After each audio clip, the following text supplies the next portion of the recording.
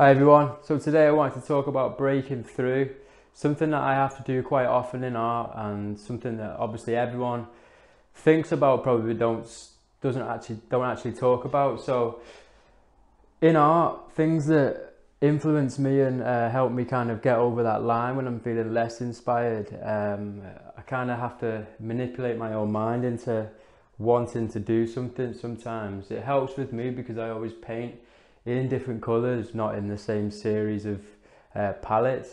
That's a way I actually kind of act on jumping forwards and use that as a lever to kind of move into something new. But particularly when I'm not feeling overly inspired, and in weather like this in England, when it gets a bit dreary, there's not much colour going on. We're moving away from autumn now and it just gets a bit cold, bleak, grey.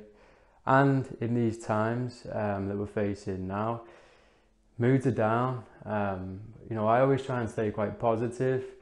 We spoke about that in the past, how I use other people to draw passion from, to ignite my own kind of feel the work. So things that I've done lately that I always do, I tend to kind of broaden my eye line slightly, make things a little bit wider in terms of things that I'm noticing. I'm physically trying to watch new things, try and gain new information, study other people that I don't really know about. So it might be a case of seeing films that have been recommended to me but don't really have this kind of instinctive draw to me at the start. I have to go and see new places. I listen to new music. I'll study a lot of other artists online that don't even work in the same kind of way that I do, and just look at how they're using it and put a big question mark next to everything. That's somewhere I start. Tools.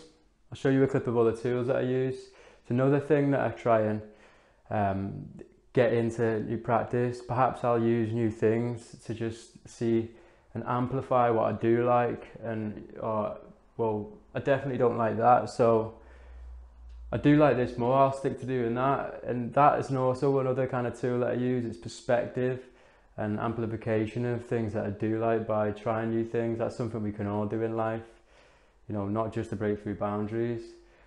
And lastly is using time and looking back and reflecting on actually what I've done and what you might have done in the period of your practice or your life, etc., or even the last year.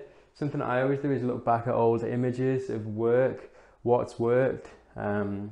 The way my mind kind of thinks, I can kind of see where I've evolved in ways through the imagery, through the way that I actually dress, etc. And I really start to kind of zoom in on the gradient that I'm on and the timeline. And as I grow, it helps me notice exactly at what points have I moved up, further, left, right, whatever.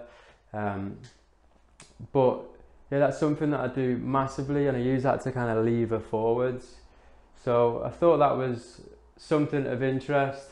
In particular, this piece that I'm working on now, it's a new series that I'm doing, larger scale works, just revisiting autumn kind of tones, something that I did a year or so ago, just doing close coloured scale pieces that have that atmospheric kind of feel, moving away from the vibrancy and the kind of saturated tone, and hopefully that'll lead me on to my first couple of exhibitions next year in Manchester, solely done. So I'll be showing locally, and I really want to start kind of inflicting my art publicly into the local area that I'm in.